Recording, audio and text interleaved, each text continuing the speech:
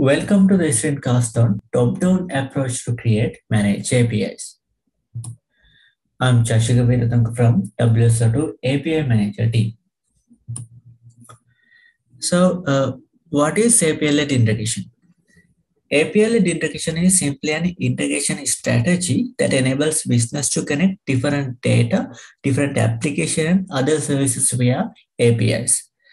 It helps to define integration scenarios while increasing the ability to reuse the multiple services at different times for the different stakeholders.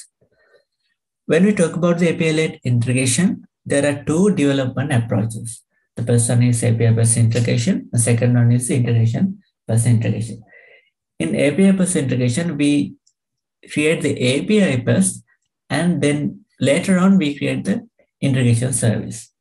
So in the integration-first integration, first of all, we create the integration service, and then later on we create the API. In this screencast, we are going to talk about the API plus integration. So this is the overall flow of the top-down API development, which is API plus integration. So here, first of all, API create the API in WSO2 API Manager in the first step. After that, in second step, integration developer pull that API to the integration studio and create the integration service to the particular API. After that, in third step, integration developer deploy the particular service to the service catalog. The fourth step, API creator again go to the endpoint section of the API and configure the service endpoint to the particular API. In fifth step, API publisher publish the API. And after that, API consumer can subscribe to the API and invoke it. So I will explain further about it in the demonstration. So let's go to the demo. First of all, let's create an API in WSO2 API Manager. So I'm going to create API from scratch. So let's name the API as country API and add the context and version.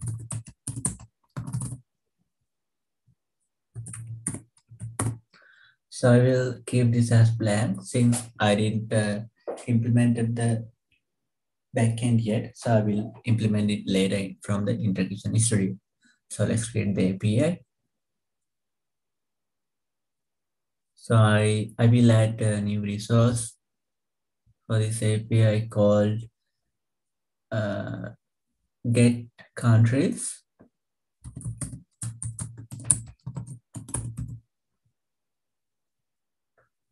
And I will delete the other resources. And let's save it. Then I need to create the integration solution. So let's go to the integration studio.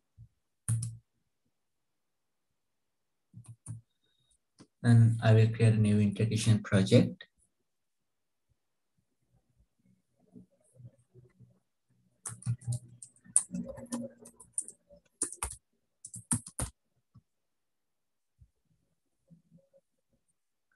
So then let's create a new REST API.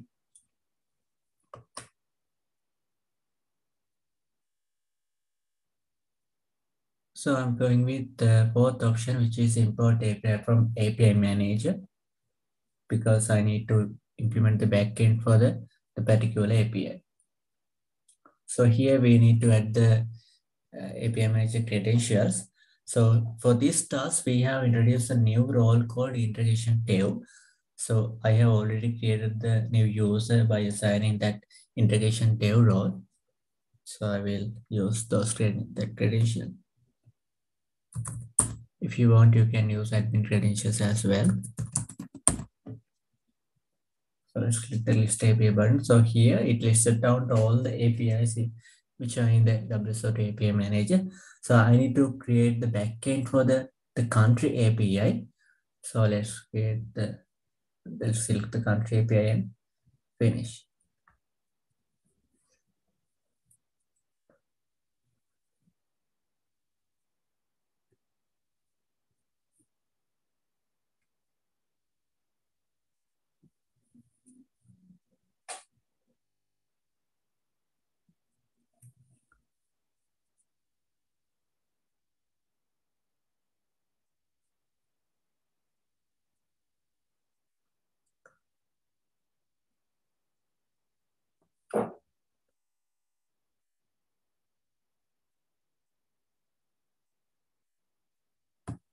Okay, so we create all the artifacts. So let's go to the main resources. So here in the metadata folder, you can see two files. First one in metadata and second one is Swagger file. So first one includes all the basic details about the API. So here we can edit the description if we want.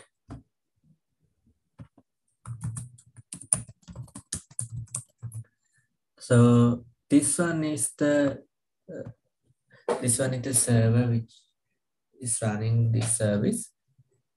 So my service is running on my local micro integrated server. So let's add my micro integrator users details. So my host is localhost. My port is 8290.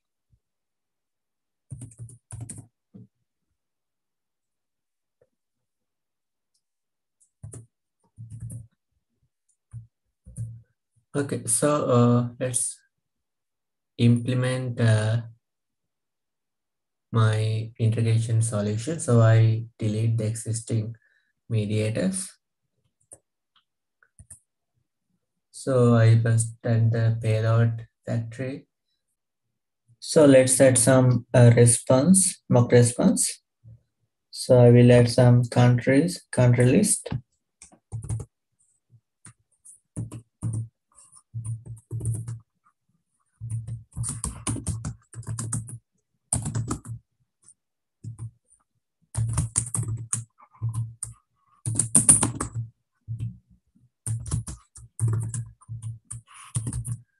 Okay, so now let's add response mediator to respond to the client. Okay, so now I'm done with my integration solution.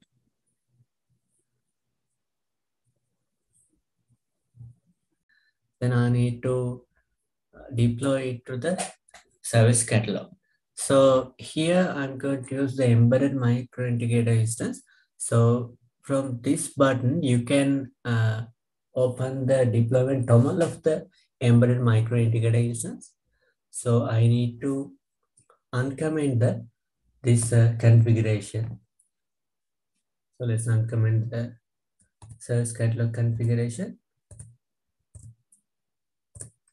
So here, this is my local API server. So these are the credentials. So let's save this. Okay, now I have developed my integration solution. Now I need to deploy it to the service catalog. So let's deploy this.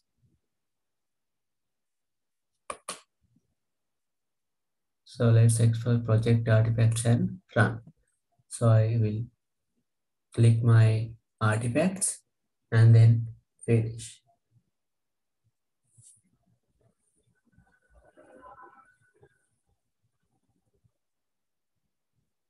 So here you can see the logs.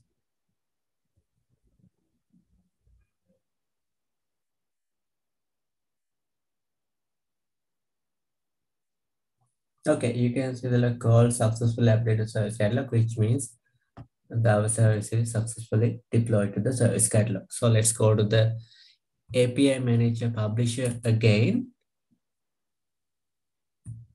Okay, let's go to the services. Here you can see our services here. So now we need to integrate this service to our API. So let's go to our API again. And let's go to the endpoint section. Here you can see there's a endpoint called service endpoint. So let's add the service endpoint. So here I'm going to add production endpoint. So here in this list down, from drop down, you can see our service country API service. So I'm going to add this service to the API. Then I'm going to save it. So then let's go to deployment. And let's create a deployment.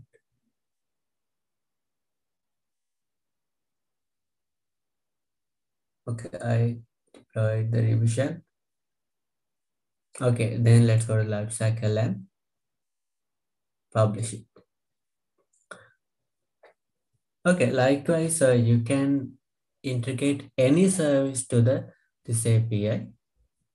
So from using this drop down, you can link any service to the particular API. So I integrate the country API service because I create the integration solution using this API definition. Okay, now we can go to the dev portal and we can invoke the API. Okay, we can go to the application and we can subscribe that API. Then we can invoke that API. So let's get test key first. Okay, so then let's invoke it. Okay, you can see the response here. Okay, so hope you got some knowledge about top-down approach to create manage API in API-led integration. So thank you.